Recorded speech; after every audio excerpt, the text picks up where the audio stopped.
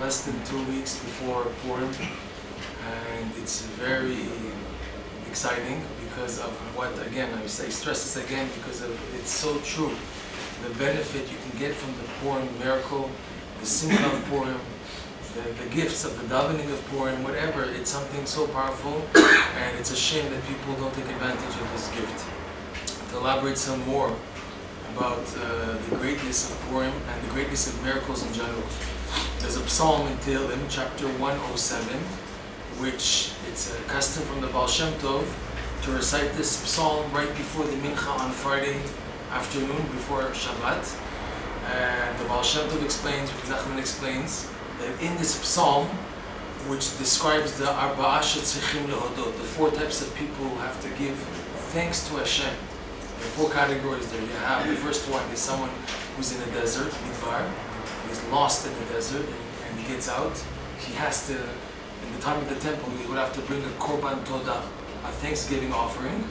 And today, someone who goes to a desert has to say what's called Birkat HaGomel, the blessing for thanks to Hashem, who does good for those who are chayav, who are liable. He does good by keeping them alive. So that's the first one, is the desert. Then someone who's chavush, someone who's in jail, when he comes out, he has to also give this offering or say the bracha. Also someone who has yisurim, sickness to the extent that he's bedridden and he can't even eat anything. He's so disgusted he can't eat anything. And the last one is yam, someone who is in the sea and there's a storm and he's saved by the storm. So the Arba'a she'tzichim lehodot, the first letters spell out Chaim. Chet, Yud, Yud, Mem. Chet is Chavush, Yud is Yam, Yud, the second Yud is Yisurim, suffering, and the last Mem is Midbar. And the Baal Shem Tov explains that every Jew, every week, goes through on a spiritual level these 4 types of dangers. To explain, what is a Midbar? The first one, a Midbar, is someone who's in a situation where they feel at a total lost. Midbar, like in the desert. I don't see anything, I don't see clarity, I have no idea what's happening. And I have no idea what direction to take in life. So confused, so upside down. That's someone who's in the spiritual desert. And what does it say in the Psalm? What does he do? King David, in giving over the Psalm, he gives the solution. So someone who's in the desert, what does he do? Vayitz'aku el Hashem batzar lahem. And those in the desert, they cried out to Hashem in the difficult, the tightness that they're going through, that they don't know what to do. And then Hashem saves them. And now that's the desert. And the person now who's trapped in a cell, like a prison cell, is after, normally when a person has this salvation, okay, now thank you Hashem for showing me some light. It's like someone in the desert who comes to civilized land. Wow, it's a big relief, it's a big stage, it's the next stage of coming out. Wow, I feel relieved. So you would think, okay, great, I reached the point. No, they take you now and they put you in jail. What does that mean? That after reaching this level of coming to civilized land, which is the idea of knowing what to do in life, now you know what to do, you have what to do, you're put into a constriction where you can't do anything, you're in a prison cell. You're like forced into constriction, all these things pop up in the week, preventing you to do what you want to do. You know what to do now. No, this came up, and they're squeezing you like you're in a jail. I can't move, I can't budge. I wanted to, let me go on with my life to do what I have to do. No, you're trapped now. But I'm wasting my time, too bad. And from heaven, they're squeezing a person what to do. Again, the psalmist says, Vayitz'aku el Hashem batzar lahem, and they called out to Hashem in their difficulties. That's again, and then Hashem saves them. So what to do again in this situation? You know what to do more or less, but you're trapped. They're not letting you do what you have to do in life. You cry out to Hashem, and then each time after the psalmist, he brings down a verse. Yodu Lashem Chasdo v'niflotav livnei Adam. After the first salvation of the desert, it says they give thanks to Hashem. Yodu Lashem Chasdo. They give thanks to Hashem for His chesed, His kindness, v'niflotav, and His wonders to man. And then again, after coming out of jail, whew, now we can breathe. I know what to do now. Let me go on with the next stage in life. So again, Yodu Lashem Chasdo, to give thanks to Hashem. And as if that's not enough, you think, okay, now you're out of jail. Now I can move and everything. Then Chas v'Shalom, sickness. Or now the problem's from within now. I know what to do now, let me do it, but now I'm being attacked from inner sickness, not just physical sickness, but sickness of the heart, sickness of the mind, meaning that I'm being eaten away now from inside. Haman Amalek, if you want to call him, begins to put in doubts. Maybe you're not supposed to do like this, maybe you're supposed to do like that. Okay, you know what to do, but maybe it's supposed to be like this, like that. You're wasting your time, you're investing time like this, and you see it's not working out, and do this and that. All types of confusions which make you feel so bitter. I don't want to do anything now. Like a person who's sick, he doesn't want to accept any food, any support. He can't accept any support. He's in bed, he's mamash, he's serene, and eating him up inside. What to do? Again, Yodu Lashem Chasdo v'niflotav, sorry, Vayitzaku Lashem Batzar Lahem Mimitzukotehem Yatzilem. Right? Again, cry out to Hashem, and Hashem saves. And then again it says, Yodu Lashem Chasdo, we give thanks to Hashem. Fine. So now I passed all 3 types of difficulties in life in the week. Final one, the toughest one. Ya'alu Shamayim Yerdu Tehumot, the one who's in the sea. What's this? This is the scariest one. It's where they lift a person up, up, up, up, up. You get the boost of the spiritual arousal. You get a big light, but then boom, they smash you the next day. You go up high. Wow, I'm flying, it's great, I'm surfing. You know, the beach boys surfing on the high waves of Kedusha and the high levels, and then so you don't know who you are now. Okay, Hashem, you decide. Like I said, like this famous expression from Rabbi Nachman, or I'm a malach, or I'm a galach. Malach is an angel, galach in Yiddish is a priest. Hashem, what do you want from me? I don't know who I am anymore. You throw me up high, and then I have such a crash from the next day. From this high, I have a crash the next day, or the next moment, and then the same day, in the same hour. I don't know anymore, Hashem. Am I up there? Am I in the Kedusha? Or am I in the Tuma? Am I in holiness or am I in the pure? Where am I? I have good desires. You lift me up. I feel so connected, and then everything in a second is taken away from me. I don't know anymore, Hashem. The biggest doubts of confusion that a person wants to fall to futility, chas v'shalom. And this is the most dangerous one, because it's after passing so many tests in life, in the week, of desert, being not knowing where to go, and then knowing what to do but being constricted, and then being eaten from inside of all types of confusions and doubts of how to do things and this, and I just can't handle anything anymore. I passed all these 3, and now they're bringing me high levels, but then they crash me, so I don't know where I am anymore. I don't know anymore. And you go through so much in life already that you say, Hashem, how much can I handle? That's it already. I've gone through so much. This doesn't just apply on a weekly level, this is also in a lifetime, and also in stages in life, in youthhood, in maturity, in teenagehood, in the 20s, in the 30s. You have these sections of your life. It can be measured in years, in groupings, in weeks, in a day. Each person has this happening again and again. And what does the psalmist say again?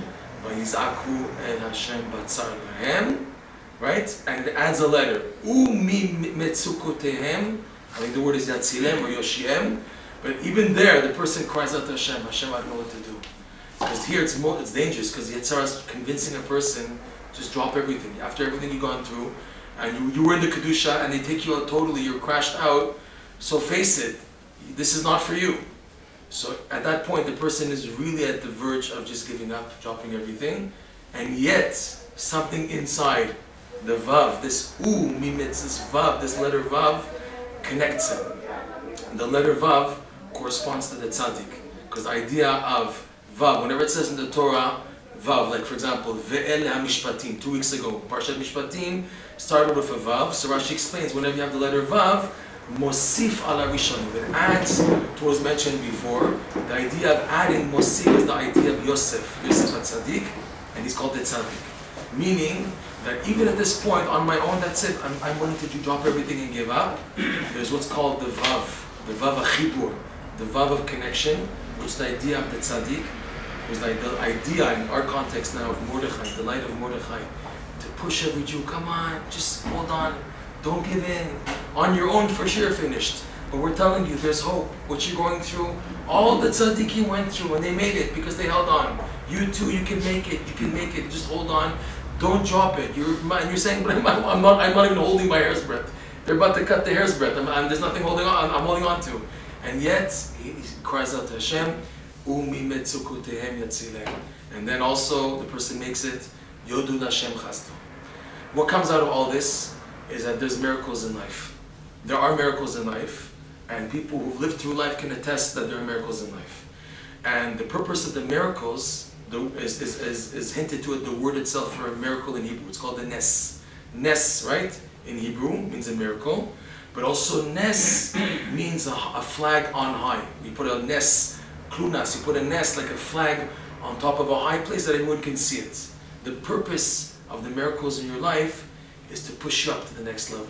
Every time you have a miracle, it's to push you up, to go higher. That's why Hashem is doing miracles for you. Not just to keep you low, but now that you should come closer to Him. You should have an advancement, come closer, and to be lifted out of the earth and the mud and all the schmutz that you've been into until now. The miracles that you go through is not just to keep you there and that's it. People have miracles and they stay the same. That's not the purpose. The purpose of the miracle is to give you a wake-up call, and Hashem is trying to tell you something. The miracle is by giving thanks to Hashem, recognizing the miracle. This thanksgiving pushes you to go forward. All this is the idea of Purim, the miracle of Purim, which is absolutely phenomenal. That we saw that in the teva, in the nature, in the story of Purim, where literally there was almost no hope. There was practically no hope at all. Really, it was a closed door. Everything was against them. Up in heaven, they were against them because they ate from the Suda of Achashverosh, the meal of Achashverosh. They bowed, they prostrated to the idol of Nebuchadnezzar a few years earlier, before that story, and all the things leading up. That what happened after they ate from the Suda? The Midrash says they fell. 8,544 men. They fell. They had there all types of harlots and Goyish women, that the Jewish men, they got drunk and they fell into them. And it was such a decree against the Jews spiritually on high, and the morale was totally broken. The only one who was there to wake them up and to give them hope was Mordechai. He went to put on sackcloth, screaming on the streets, crying out, and the Jews said, "What are you doing? You're wasting your time." And he says, "No, you keep on going, keep on davening, you'll have hope." He's the one who instilled hope in them and in Esther. Esther also, in a sense, she gave up. And he told her, "Listen, you were sent to this situation for the next breakthrough. What? We don't know. How? We don't know. But you were sent here to make the breakthrough."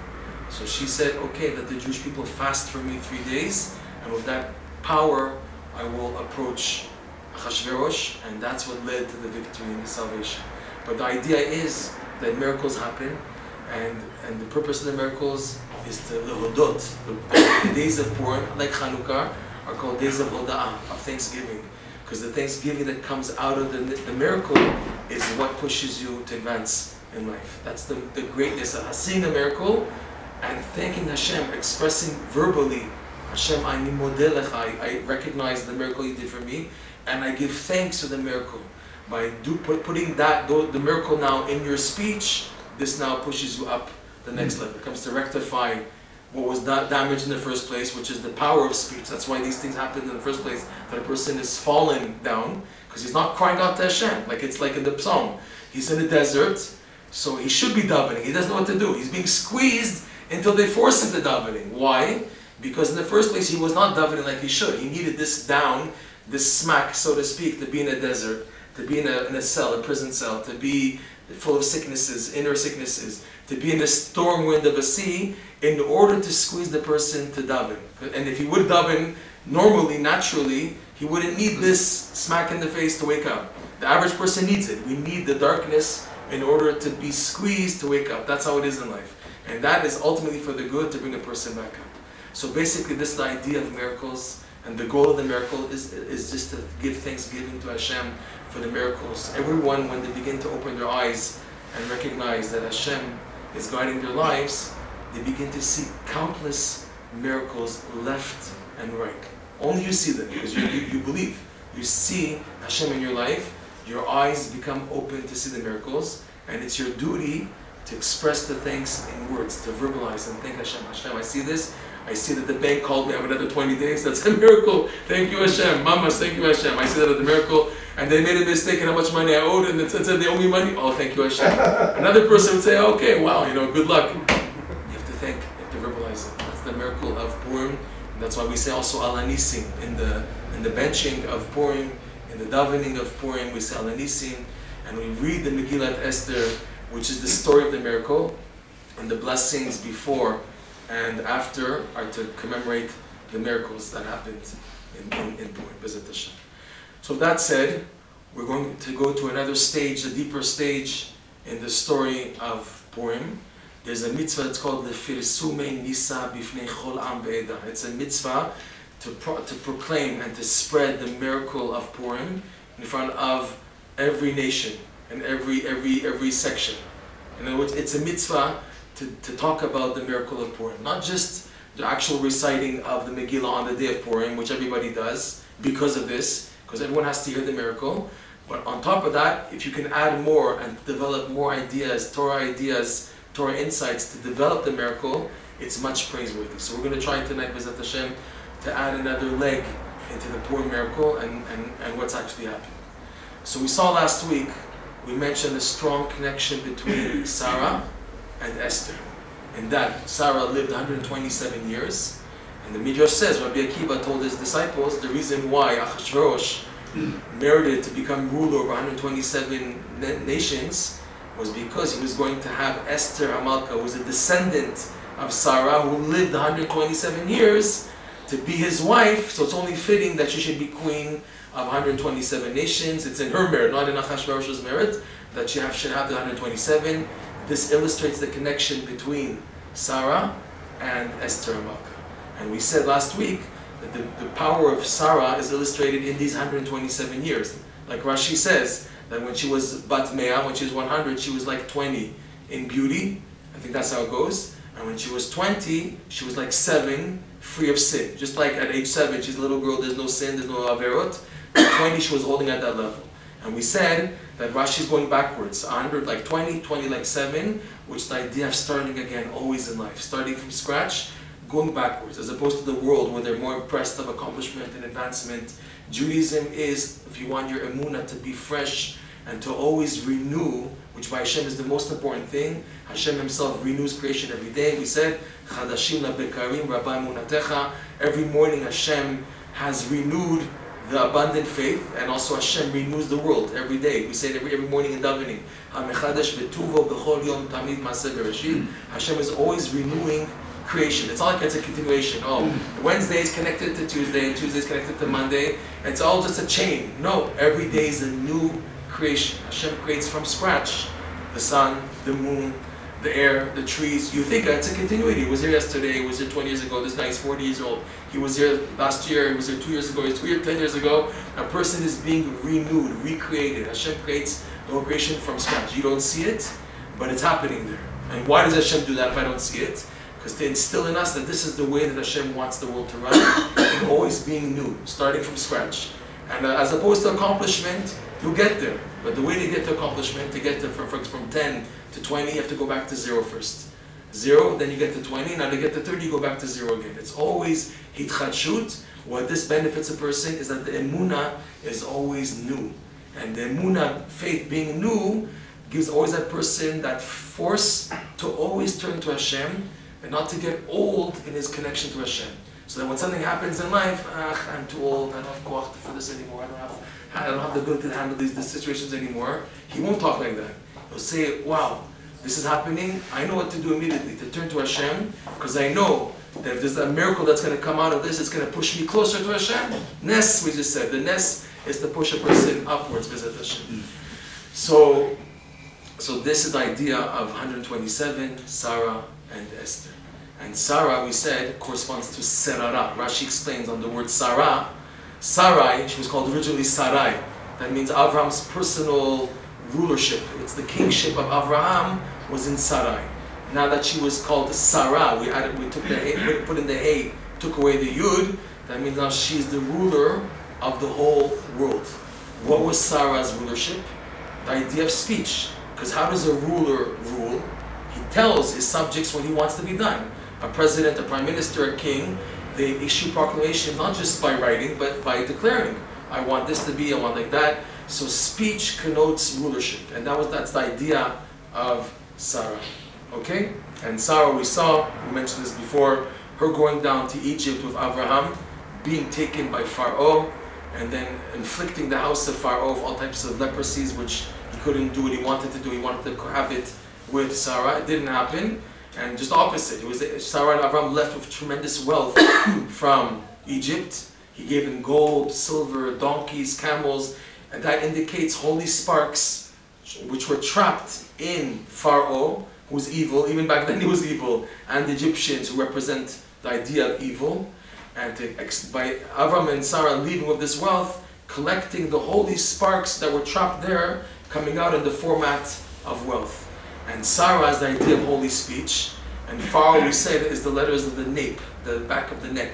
Ha'oref is the same letters of Paro, who's always looking how to trap holy speech for his own intentions. In other words, that a Jew, the purpose of a mouth, the ultimate purpose of a mouth is to praise Hashem. That's why we were created, believe it or not. The goal of a Jew is to praise Hashem, to give thanks to Hashem. He teaches Rabbi Nachman elsewhere that giving thanks to Hashem is called the Sha'ashua Olam Haba. The delight of the world to come, above anything else, is going to be this attitude of thanksgiving. The greatest thing, the greatest experience, the greatest delight in Olam Haba is this feeling of just giving thanks to Hashem. We can't picture this right now, but that's what it's going to be. That's the climax of everything waiting in the world to come. It's this idea of giving thanks to Hashem. It's a big thing. It's a very big thing. So that's the goal of speech.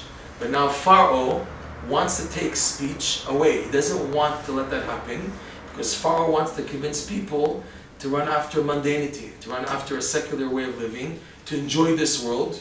And the way to do that is to prevent people from the power of holy speech, to take it away, so that they won't turn to Hashem, they won't daven, rather they'll turn to this world to try to solve their problems and to have everything in worldly matters, solving it, which is a dead end obviously, but that's what Pharaoh wants to convince people, that's his mission.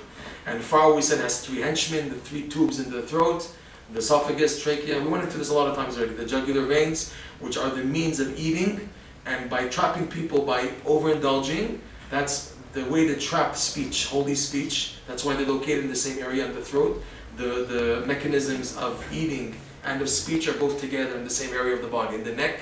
And the neck is a tightness, corresponds to Mitzrayim, which is a tightness, Mitzar. So all this, Mitzrayim, Paro, and his 3 henchmen, the 3 officials, they're there to trap speech, which is Sarah. So they didn't know that Sarah was much more powerful than them. The idea of Sarah going down with Avram to descend into Egypt. So the evil side, Pharaoh, they think, this is to their benefit. Look what we have here. Sarah herself, the essence, the epitome of holy speech coming to Egypt. My, this is great. But they didn't know that Sarah went down with her power of speech, which was complete and holy and untouched. And by smashing Pharaoh in his home, she was able to elevate the holy sparks. Fine. So now, take this scenario, this picture, and now we transport it to the story of Purim. Haman, we said many times, the Gemara says, where is Haman hinted to in the Torah? In the question posed by Hashem to Adam, when Adam ate from the tree of knowledge of good and bad.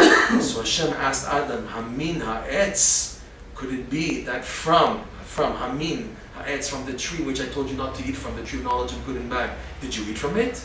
So the Gemara says Haman and Hamin are the same letters there, showing Haman's root is in the admixture of good and evil. He's a trickster. He's able to switch and make a mix-up, which was the idea of the sin of the eating of the tree of knowledge of good and bad. It now made that everything in creation had an admixture of good and bad. Until Adam and Chava ate from the tree of knowledge, what was bad was there. What was good was here. Everything was clear. But then once they ate from the tree of knowledge of good and bad, the bad became mixed with everything in creation. And they couldn't discern what's good and what's bad. And that's Haman. Haman, being a descendant of Amalek, we said Amalek has the same gematria as Safek, doubts, and also Amalek was a shape changer to fool people. Haman, being a descendant of them, is to continue that same attitude of fooling people, tricking people, until with the doubts they just drop everything.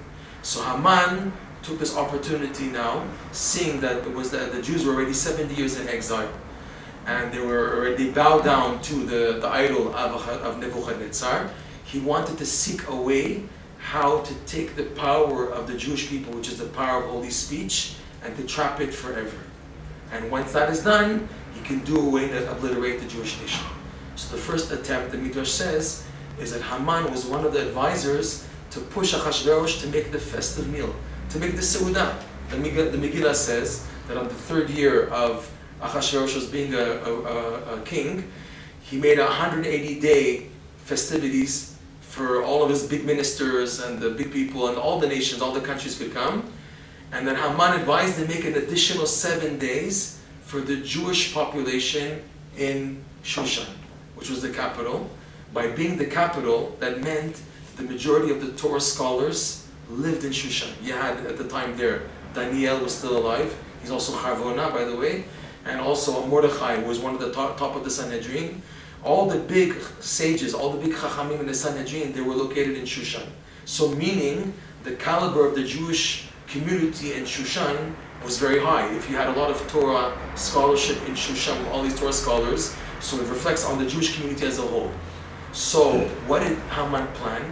Let us try to make a downfall, a crack in the spitz, the cream of the crop of the Jewish community throughout the exile, which was in Shushan. Let them fall and eat of Achashverosh's meal. Get them to trap in overindulging, eating forbidden food. There was wine served, not kosher wine. The wine is called Yenesech, wine served by Goyim. The Jews not to touch it and drink it. And that's what was being served. And Haman warned the Jews, don't go to the meal, don't go. And 18,544 Jews did not listen.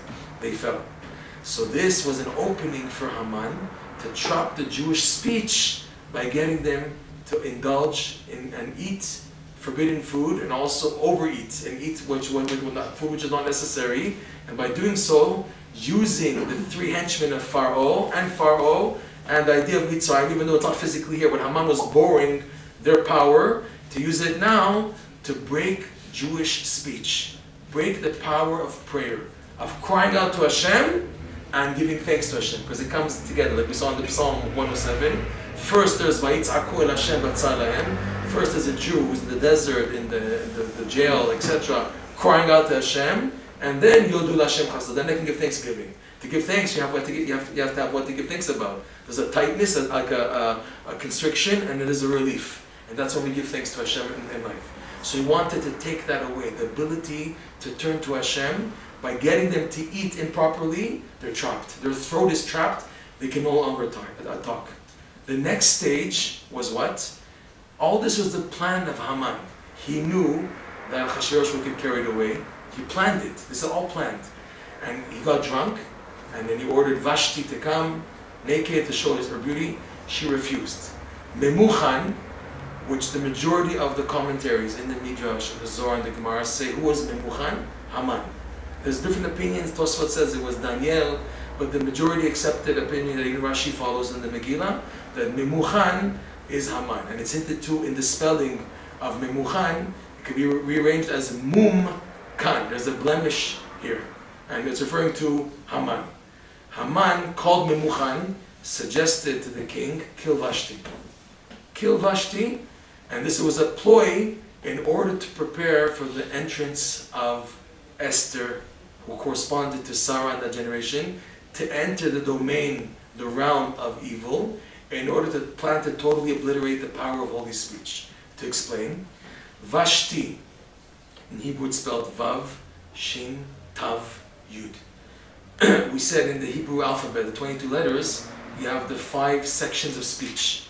You have what are called gutturals, laterals. You have parts of the Hebrew alphabet that come from the throat, from the tongue, from the teeth. In other words, the pronunciation comes from certain parts. There's 5 sections. Tav and Tet are called linguals. They come from the tongue. Look, Dat, La, Nat. These are from the tongue. The Dalet, you use the tongue for that. The Lamed, the Nun, the Tav, and the Tet. They're from the same grouping. So Vashti, you can play games because of the letters.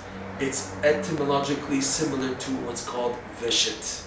You can take the Tav and replace it with a Tet. What's the Veshet? The Veshet is the esophagus, the food pipe. The main pipe where all food and drink goes into is the esophagus, right?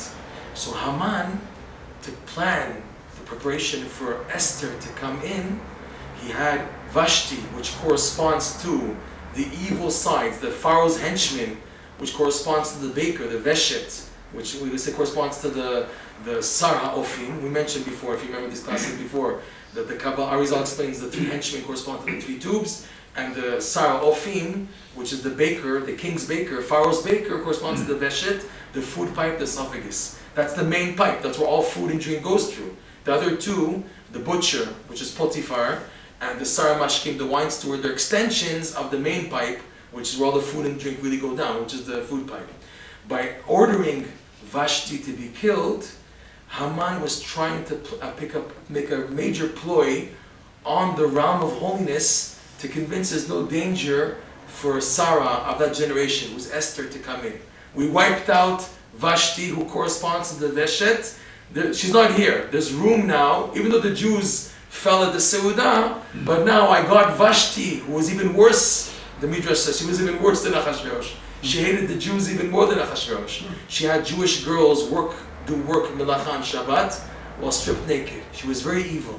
She's trying to attack the Jewish people at their source, to attack Shabbat and the holiness of the covenant, which is the two things which represents the Jewish faith on a practical level. It's the observance of Shabbat and the observance of personal purity. She was trying to attack that at its source. She was very bad, Vashti.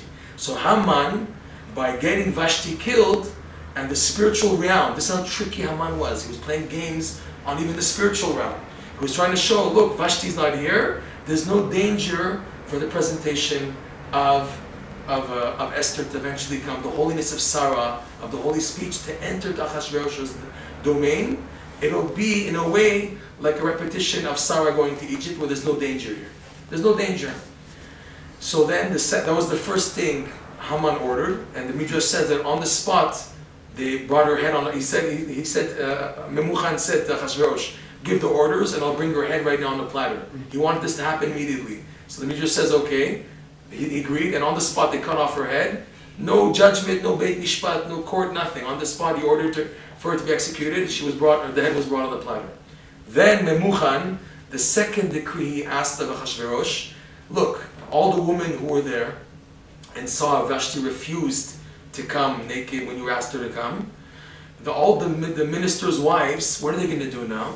They're going to now also look down on their husbands. Whenever the husband asks for something, they're going to say no. If now Vashti turned down Achashverosh and nothing happened, so too we can do the same thing.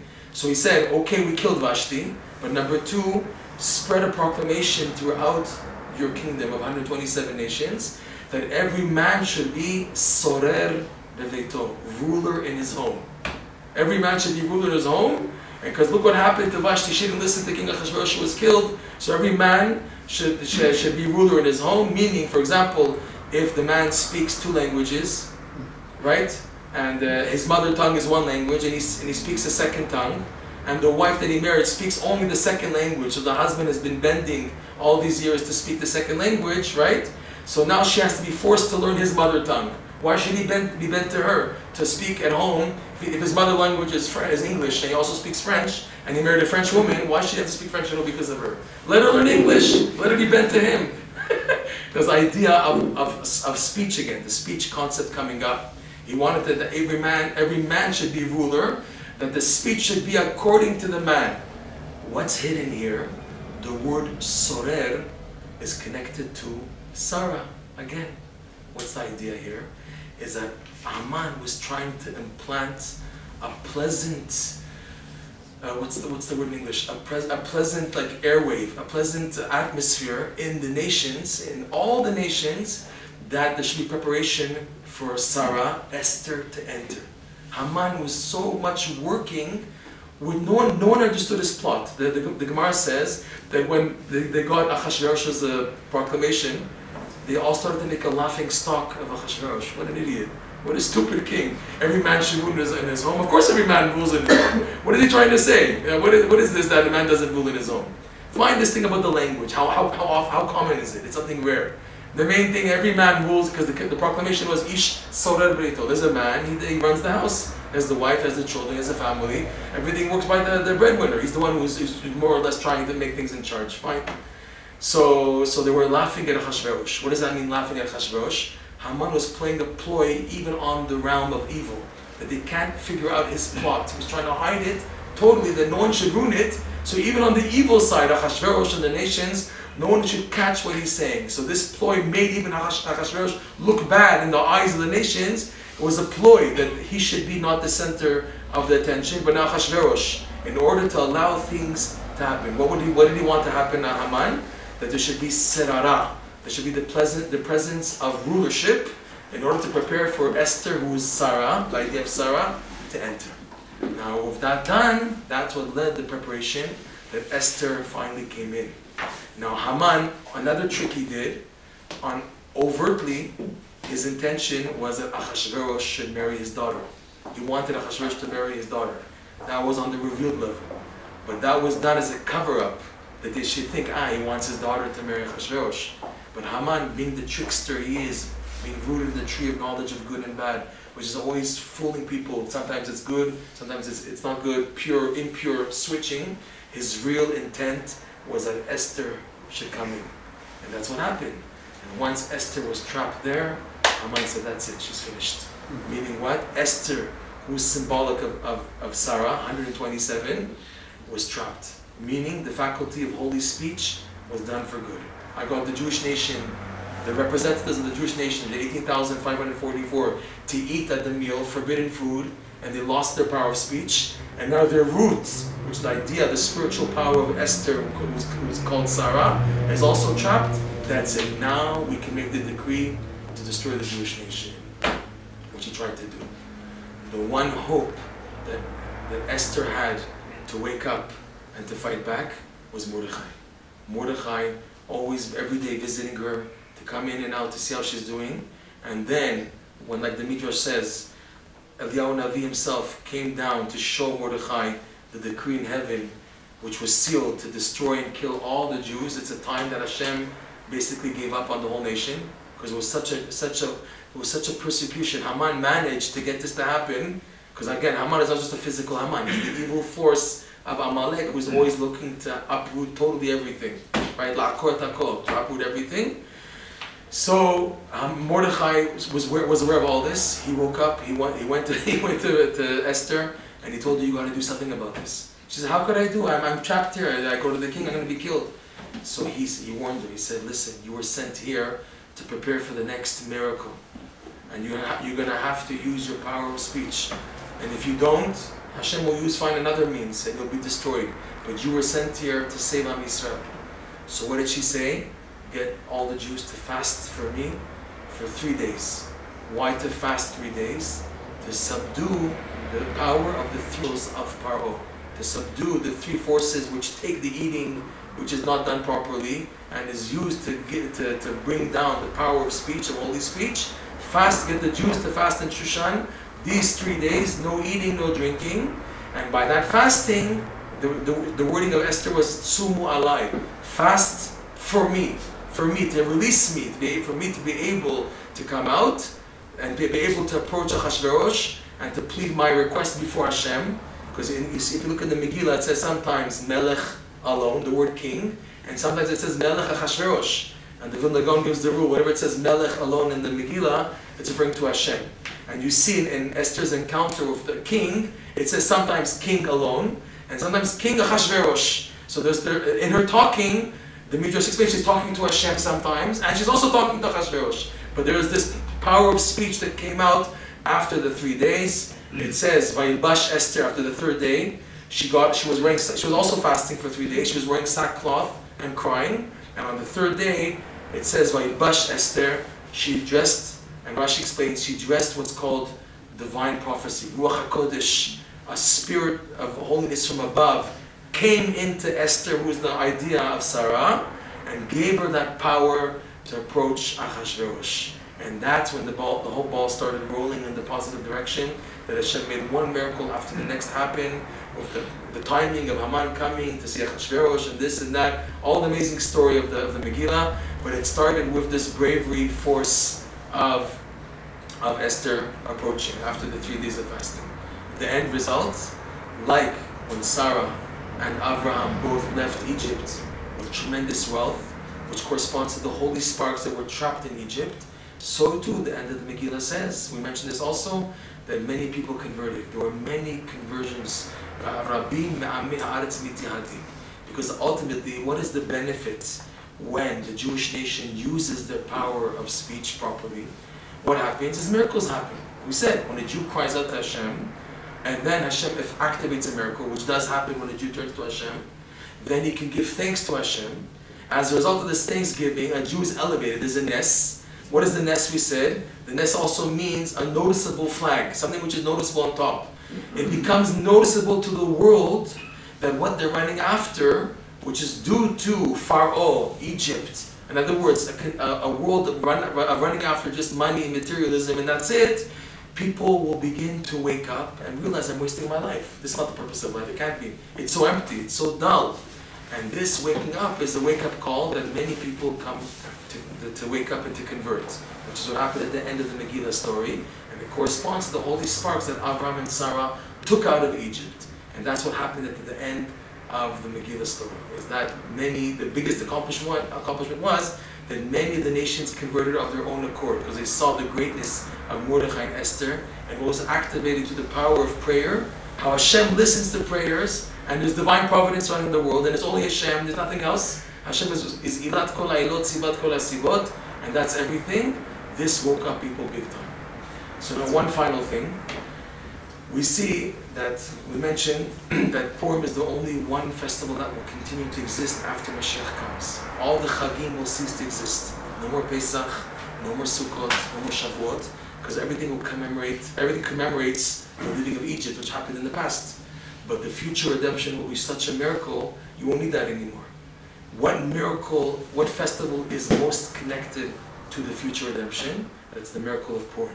And that, like we said many times, it's a greater miracle for Hashem to be revealed through natural causes to recognize Hashem than Hashem displaying an open miracle. Of course you're going to believe if you see the splitting of the Red Sea. Of course you're going to believe. Who's not going to believe?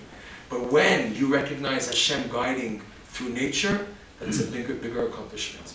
And this is done through the story of Mordechai and Esther.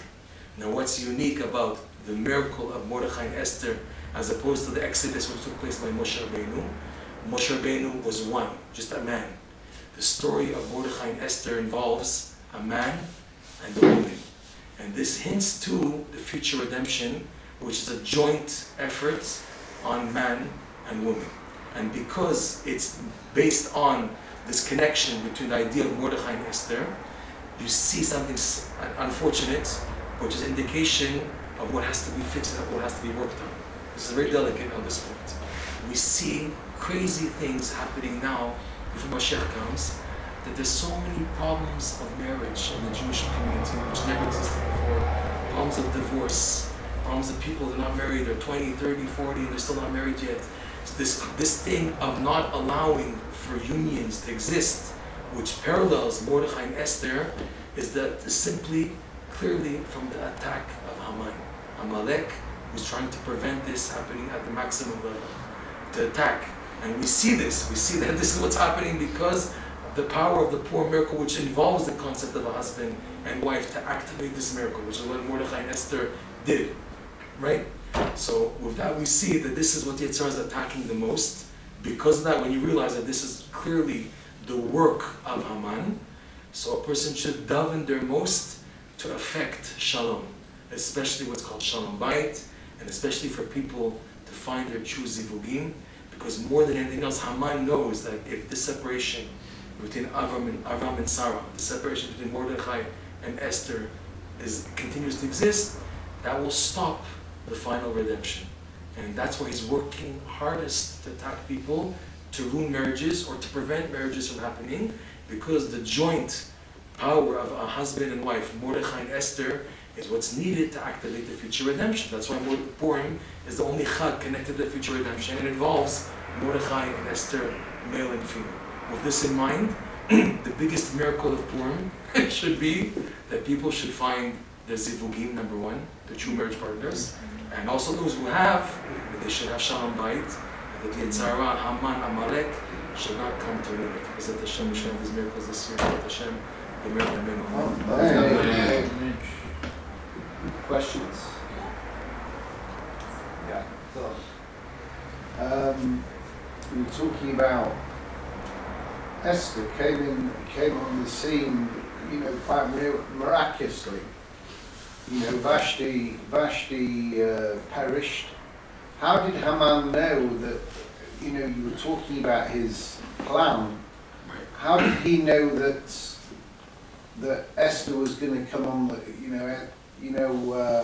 Esther was going to come on the scene, and how is it that Esther? You were talking about Esther being a parallel to Sarah. I mean, that's one heck of a Chiddush.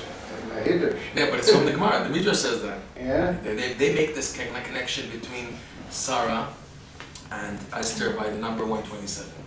By showing that there's 120, like we said in the beginning of the class, there's 127 nations corresponding to the 127 years of Sarah. Why that connection? To show there's also Rachel, there's also other tzaddikot, there's also Chava, there's also Leah, there's also Rivka, there's other women. Dafka, the Rabbi Akiva and the Midrash, he mentioned that connection between Sarah and Esther. There must be more to it than just a mathematical equation. It can't be just mathematics and that's it. There's much more depth. So it's showing that there's an actual interconnection between Sarah and Esther. So now, just to answer what you said, Esther, she was a tzaddikah. She may have known or not known that she was the representation of Sarah, okay? But that we don't know. That's inside the person themselves. She could have known, she may not have known. The same thing for Haman. Haman could have been just having a physical intention, a limited intention, but there's behind every person, and especially people that the Torah makes a big deal about these stories, there's also the spiritual significance behind them. It's not just a physical Haman, it's who the significance of Haman was. And in that sense, there's much more depth. We can go deeper and say the mazal, if you want to say, the mazal, the guiding angel, if you want, of Haman, who was behind all this. And just like it was, the mazal of Esther, which is rooted in Sarah, was also behind her, to give her that power to stand up and to cause and activate the miracle of Purim by approaching Achashverosh and inviting him dafka. By the way, is another point, to eat. In Esther's meal, food, in order to bring a holy food. She served matzot, that says, it was Pesach. It was the second day of Pesach. By getting Achashverosh and Haman, even though they were not Jewish, they were going. But to eat of her food, she wanted to also subdue the damage caused by the Jews eating of their meal, to now have it reversed, that now they're eating of her meal. And dafka, the highest force of food, called matzah, which is so holy. Matzah is the food of emunah, it's called the lechem de me'emuta, the Zohar says, food of faith. By getting these wicked people to eat it, that was her intent, the deeper intent. So it's the mazal behind these people that the Torah talks about. We're allowed to, when the Torah makes a story of Yosef and David and Melech and Shmuel and Shaul, we're allowed to probe deeper and to see what was really behind the scenes. Whether they were aware of it or not, we don't know. We don't know. Once, Rabbi Nachman, he revealed an unbelievable chidush insight on the greatness of Rabbi Shimon Bar Yochai. And Rav Nosson, the disciple of Rabbi Nachman, was just so amazed by the chidush. He said, could it be that when these tzaddikim from the Gemara, they revealed their teachings, were they fully aware of the endless depth hidden behind their teachings that only now we're revealing? And he says, possibly not.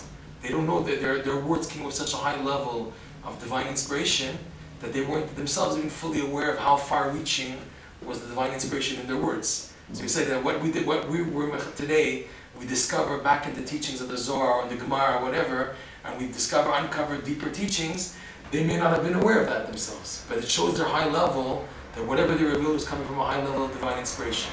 And to show us that anyone who the Torah makes a story out of, whether in the Chumash, in the Tanakh, in the Mishnah, in the Gemara, in the Zohar, so know that there's a deep significance behind every detail. And we can imagine that we can probe deeper to go farther on the national significance of everything happening behind these characters. It's not just a physical character. For example, when the Torah talks about Avraham and the story of Avraham, so the Zohar goes on to saying that this is the attribute of chesed, of kindness. And it goes on explaining the attribute of kindness and this and that. Wait a second, he wasn't a person? He was a person. But he represents something happening on a deeper level, on the spiritual realms. So to Haman and Esther, it's reflecting what was actually happening in the real picture, the whole picture, in the universal picture, with heaven also in mind. That what was really behind the plot and the ploy of Haman to destroy the Jewish nation. Why? Just a simple destruction, that's it? Because he was after something. What was he after? A hatred. What hatred? he's rooted in Esav, right? Haman is a descendant of Esav.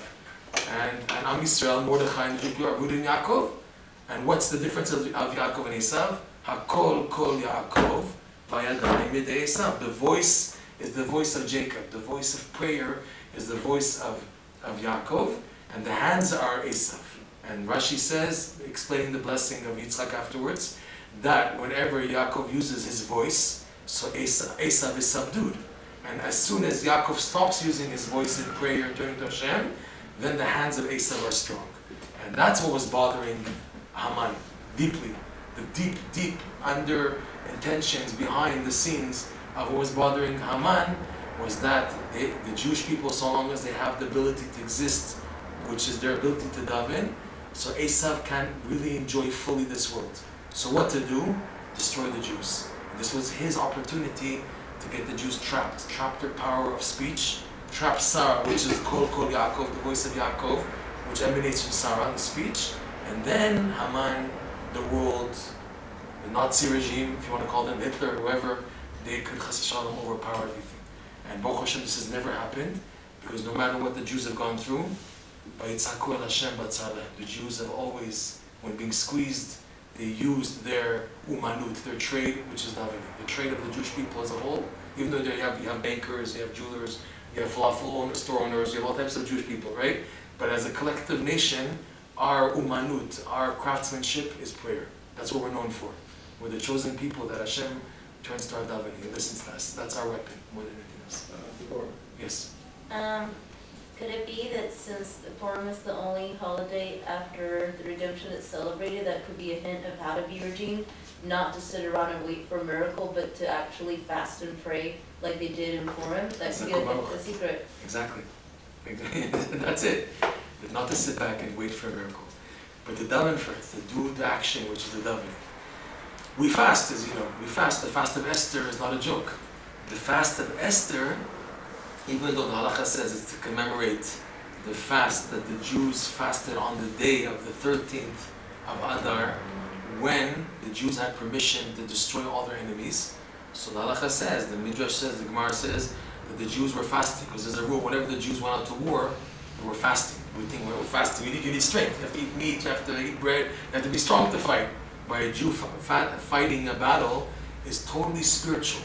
Even the physical is dependent on the spiritual. For that reason, whenever Moshe Rabbeinu or David HaMelech, whenever they would, or Shaul HaMelech, they would send out the Jews to physical battle, it was really dependent on their spiritual status. And that's why they would go out fasting. You would think the opposite. You don't go fasting when you're in war. You eat well. No. Because by fasting, they subdue the enemy up above. That there's no force of getting me sidetracked and using my emunah full force. And that's what is the key for the battle.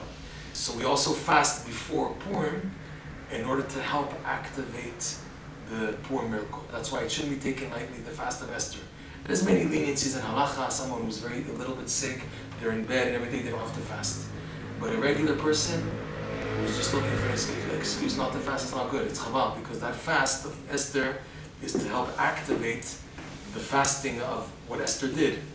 We call it Ta'anit Esther. It's funny.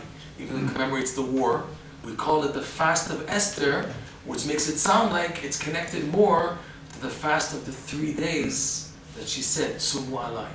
So in that sense, this fasting is a preparation to subdue totally on Purim Haman Amalek, which reappears every year.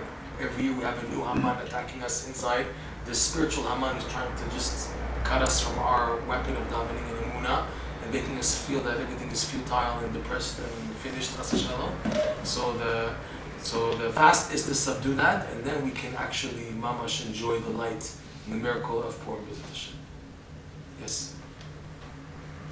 So, this is kind of like a technical question, but why is it that Purim is so important in the days to come, and it's a Megillah, and it's key, it's like Yom Kippur, which is like so embedded and close and so important in the Torah, right. you know? like, it seems like there's a dichotomy, like, why is it in a sense separated from the Chumash and the Torah? Right. Like, and, okay, yeah. Okay, no, so it was, first of all, technically, it was revealed later. It was revealed later, the story of Purim. And it's a story which Esther got the Chachamim of the generation to incorporate it in the Bible, which is amazing. That she got something, a story. You compare the book of Megillat Esther to all the other books of the Bible, it sticks out. It's like a fairy tale story. You have the story of Daniel and Nebuchadnezzar, you have the story of Nehemiah, of Ezra, of Yoel, of Micha, Yeshayahu. There's a lot of prophecies, fine. But it's not so much of like a story which is dramatic like this. This really sticks out. It really sticks out. And she got them to include it into the Tanakh.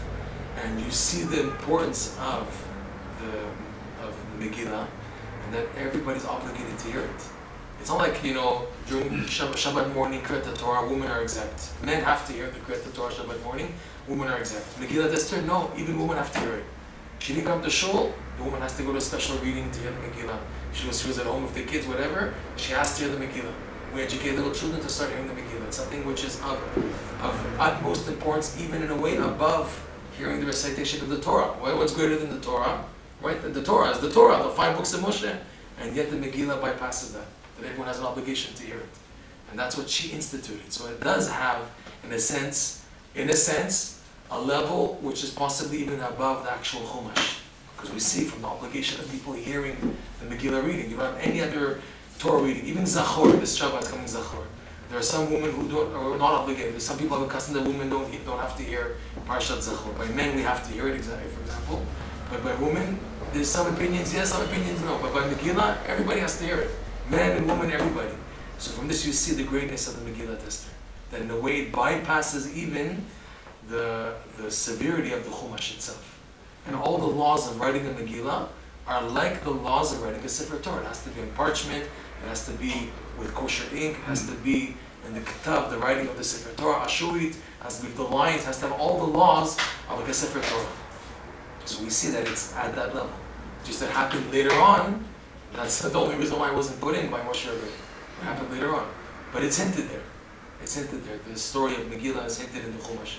There are many places where Moshe Rabbeinu alludes. I don't know exactly where, but I know that it's run down.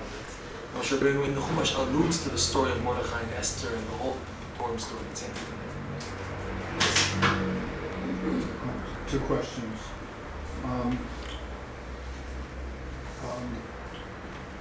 We call Amalek, in modern parlance, we use the term anti-Semitism, which is a man-made term actually made by a Jew hater, a German Jew hater. It makes sense. Wilhelm Marr. to disguise the level of hatred. Right. So we're not, in my opinion, we're not using the right name. We're using a euphemism. I'm saying anti-Semitism, you mean? When it should be Jew hater. Right. And Jews perpetuate this. There's a whole industry about anti-Semitism. And my contention is that evil cannot know itself if we make up another name for it. Like Haman, you cover it up. That's what we're doing. That's Haman. Since 1889, we're covering it up. Jews are covering it up. Right. Does this have any significance, or am I off the wall? No, there's something there. Like we said, the Haman, to do his ploy, he has to cover it up. So also, using... But Jews participating. Jews participating in the meal of the ball of Achashverosh also. Jews didn't listen to Mordechai. The Midrash says that when this whole thing happened, that Haman wanted to kill the Jews were Jews who wanted to strangle, they wanted to kill Mordechai. It's because of you that Haman now made the decree. It's because of you. There was also a ploy of Haman to get the Jews against the Jews. To do that, he had his intention all along to get this to happen. But he was waiting for the opportunity that it should happen. It's planned out. I have a big question, and I still can't find an answer, is that the Torah doesn't mention at all, the Megillah doesn't mention at all who these troublemakers were. That it says that as soon as Achashverosh made the decree that everybody should bow down to Haman, and and he put an idol on his chest. So anyone who bows down to him is bowing down to the idol. So it said all the ministers, all the people in the courtyard of Achashverosh were bowing down. And they saw Mordechai not bowing down. And they're telling him, Yom Yom.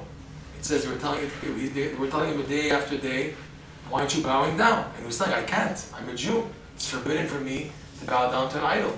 If he didn't have the idol on him, and it's just out of the technical order and procedure of a minister of the works, a high minister of the king, I could bow down.